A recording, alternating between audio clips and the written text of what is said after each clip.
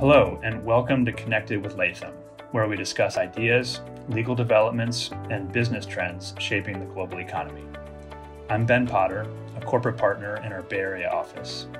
In this episode, we're talking about mergers and acquisitions in the technology industry and beyond. And with me here is Luke Bergstrom, a corporate partner in our Bay Area office as well. So 2020 has been an interesting year, starting with COVID-19 and its impact on your practice. Could you share some comments on how it's impacted M&A activity globally and specifically any trends you've seen in tech M&A?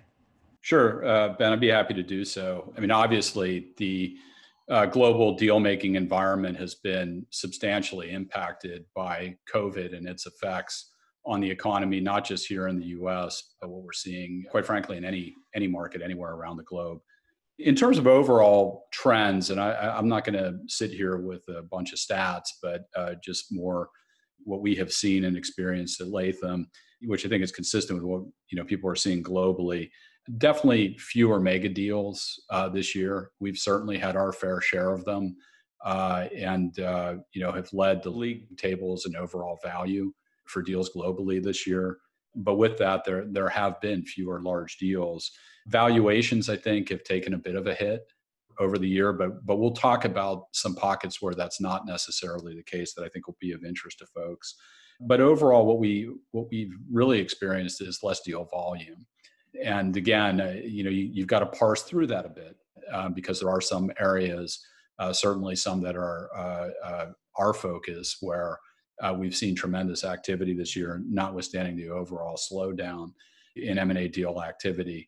And then finally, for a good chunk of the year, we saw a significant decrease overall in activity amongst private equity funds, either in purchases or exits.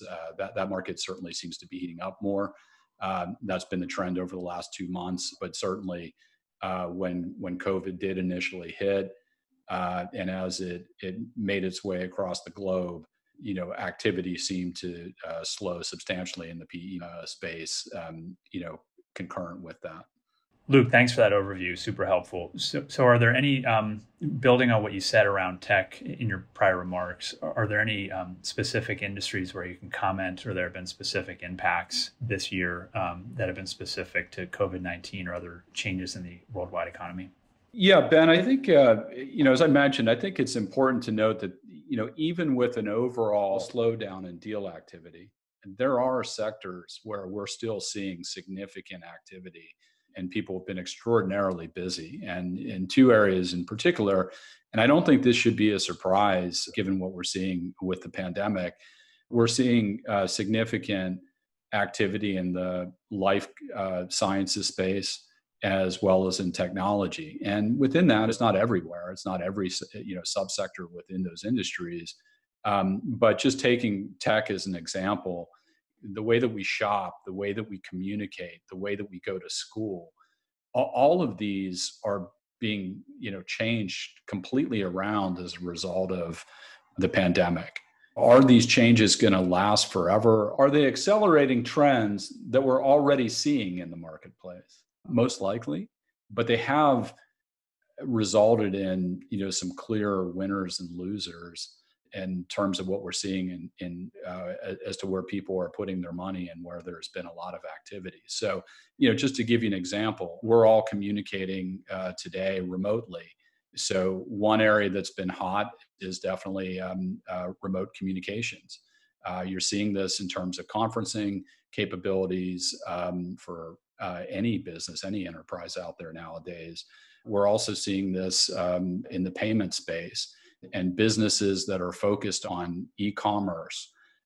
There's been a tremendous uptick in activity there. What's interesting, Ben, and what sets this apart from, for instance, what we saw back in 2008 is despite unprecedented levels of unemployment, for instance, in the United States, we're still seeing substantial activity in capital markets and in M&A. This is completely different than what we saw in 2008, for example. And so, a lot of this business activity that we're seeing now is very strategic in nature, and we think it will have long-term impacts. And in fact, businesses that have strong balance sheets or that have the ability to borrow now are looking at this as an opportunity, not just to do deals in the same verticals they've always done deals in, but to some degree, they're looking beyond just their core competencies to see that there is a change in the markets that's coming. They need to be able to adapt to that in a very broad strategic sense. And that's driving a lot of the activity that we are seeing. You mentioned that the capital markets are incredibly busy. How is that playing, and where are you seeing that be relevant in the M&A markets, as you just described earlier? It's a great question. What we are seeing this year, continuation of last year, is a rise in dual track and even tri-track processes where it's definitely been a seller's market in the last few years. I mean, we've all experienced this in the M&A ranks. So Ben, you've probably seen this yourself in terms of the substantial activity in the capital market space. In and of itself, it's robust and noteworthy, but that also has an impact on what we see in the M&A process, because as long as companies have the IPO route as a credible alternative to a sell side liquidity event, they can use that leverage to drive better terms, both in terms of price as well as just deal terms generally on an M&A event as well. But what's interesting also is we've really seen a rise in the number of SPAC transactions, which are special purpose acquisition companies. So these are companies that go public for the express purpose of finding a hot private company to merge with, and thereby take that private company public. The SPAC structure has been around for quite some time. What has changed in just the last few years, and has really arisen in the last 2 years, is a growth in SPACs driven by some pretty well-heeled investors. So it's a different mix of capital than it used to be, where it wasn't as attractive for a real hot company to go public this route. But now you actually are seeing processes that are tri-track, in the sense of a company could go IPO, it could sell itself to a strategic, or it could look for a de-SPAC transaction, which is where you merge with one of the SPACs that's out there looking for a merger partner. And so we're seeing all sorts of flavors of deals getting done at this point. But that's also keeping this from folding into a buyer's market, right? Or collapsing into a buyer's market, is that in certain industries, as I mentioned, things remain very hot. And the high flying companies really have a lot of alternatives available to them for a liquidity event. That's all very interesting to hear, especially how the SPAC market has evolved, and certainly a lot of us have seen that in a visceral sort of way the past few months. Switching gears a bit, and you touched on it in those remarks, but are there any other specific M&A deal terms that have seen an evolution during this period over the last few months during 2020? And if so, what are those? A couple of things worth pointing to there, Ben. I mean, first off, you first really started seeing a change in deal terms in the spring. So just say March, April,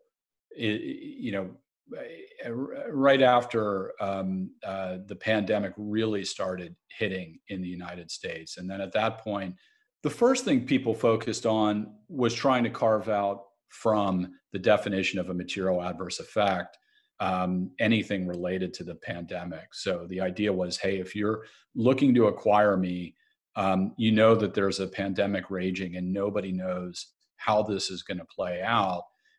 So it's buyer beware. Over time, you've seen a bit of a shift there. And you've seen negotiations from buyers where they say, okay, I get that, But if there's been a disproportionate impact on your business as a result of this pandemic, then we should have the ability as the buyer to walk away from that. And that's not surprising in any way that it would start to move in that direction. We've seen sellers try and carve out from things like their interim operating covenants, which are typical restrictions or limitations on what a seller can do with the business between sign and close. What we've seen is a growth in carve outs where the seller says, I should be able to take measures to mitigate the impact of the pandemic on my business, even if it's not one of these enumerated items that I've asked for an exception from the interim operating covenant. So, you see things like that creeping into deal making now.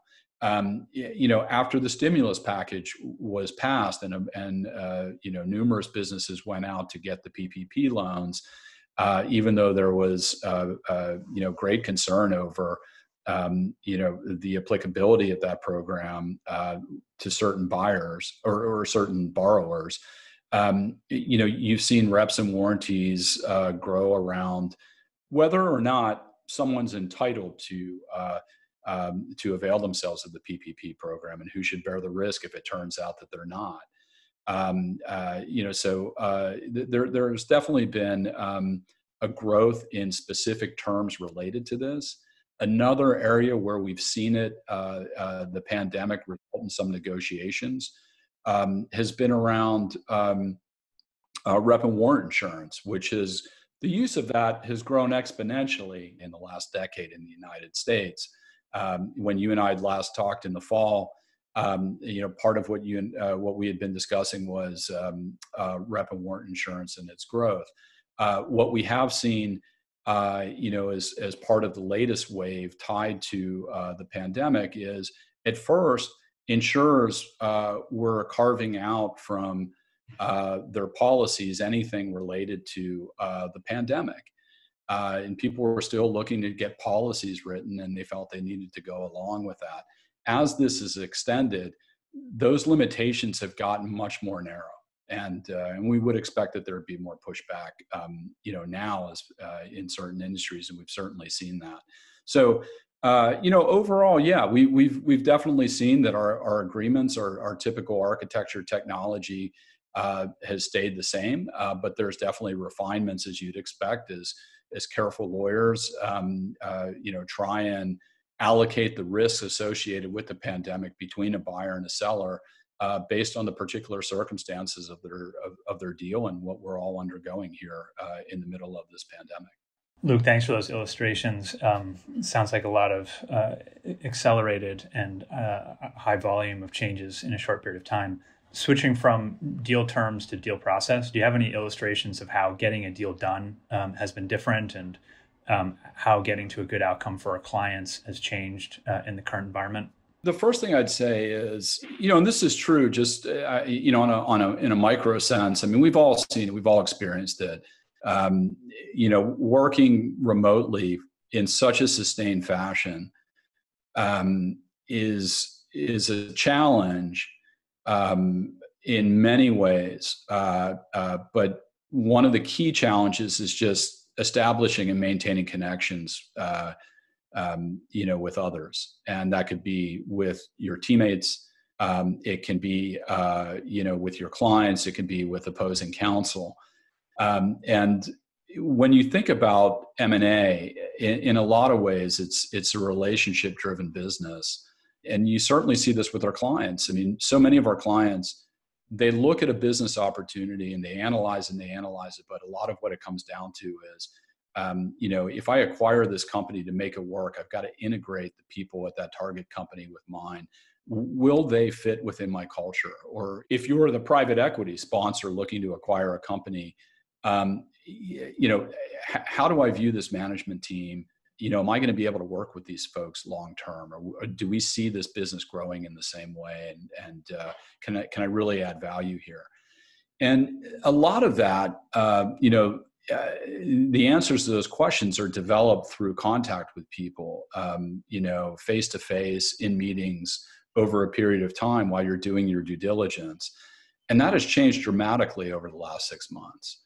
I've had clients call up from overseas and say, can you get on a plane and go to X, Y, or Z for a meeting? We can't travel there, but we were hoping you could, just to be the face of our deal team.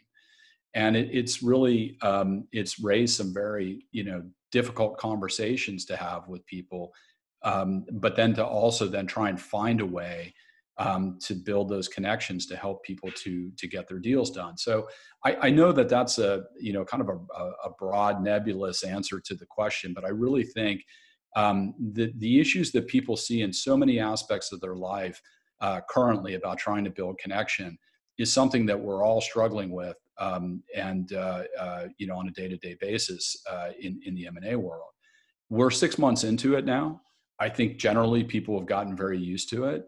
While we all have Zoom fatigue, I think we're all used to being on Zoom now, or one of the other platforms that we use for video conferencing.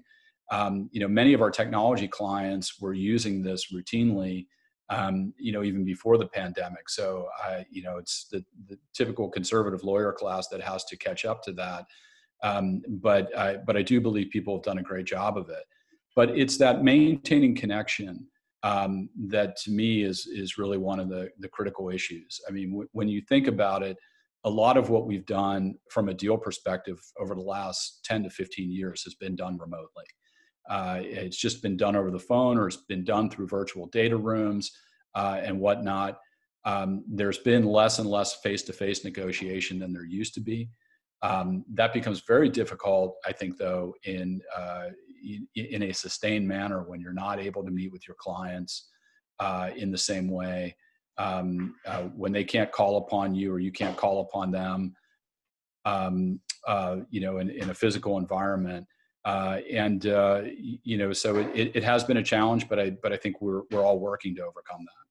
So Luke, 2020 elections, a lot of talk and a lot of speculation has been going into how the elections would impact private public M&A markets for months. Some have been speculating for years.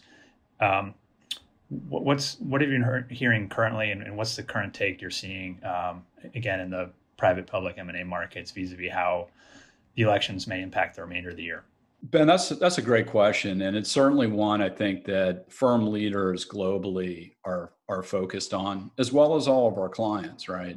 And if you look at what's happened so far this year, it's been a year of tremendous uncertainty in terms of global economic outlook. It's been a time of tremendous unrest and upheaval from a social perspective as well, particularly here in the United States. I think in many other years, we would have seen a much more significant impact on day-to-day economics from a deal-making perspective. I mean, obviously, with the number of people that we have unemployed, there's no question there's just been tremendous upheaval in this country as well as globally.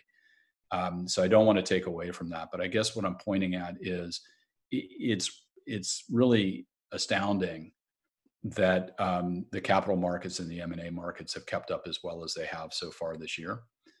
At times you look at it and you say, how is that going to continue? I think we are at the point going into the election where we stand the risk that you don't see it continue in the same way. Definitely something I think everybody has their eye on. It hasn't generated a slowdown at this point. Luke, thank you. As always, it was a terrific conversation, and all of our listeners will benefit from hearing your words of wisdom. Thanks again. Sure, Ben. Thanks a lot for having me today. Thank you for listening to this episode in our Connected with Latham podcast series. You can subscribe and listen to new and archived episodes of Latham's podcasts on lw.com, Apple Podcasts, Google Podcasts, Spotify, or anywhere else you listen to podcasts. If you'd like more information about the topics in this podcast, please email us from links located in the show notes. We hope you'll join us again next time. This podcast is provided as a service of Latham & Watkins, LLP. Listening to this podcast does not create an attorney-client relationship between you and Latham & Watkins, LLP, and you should not send confidential information to Latham & Watkins, LLP. While we make every effort to assure that the content of this podcast is accurate, comprehensive, and current, we do not warrant or guarantee any of those things. And you may not rely on this podcast as a substitute for legal research and/or consulting a qualified attorney. Listening to this podcast is not a substitute for engaging a lawyer to advise you on your individual needs. Should you require legal advice on the issues covered in this podcast, please consult a qualified attorney. Under New York's Code of Professional Responsibility, portions of this communication contain attorney advertising. Prior results do not guarantee a similar outcome. Results depend upon a variety of factors unique to each representation. Please direct all inquiries regarding the conduct of Latham & Watkins attorneys under the New York's disciplinary rules to Latham & Watkins, LLP, 885 3rd Avenue, New York, New York, 10022-4834. Phone number 1-212-906-1200.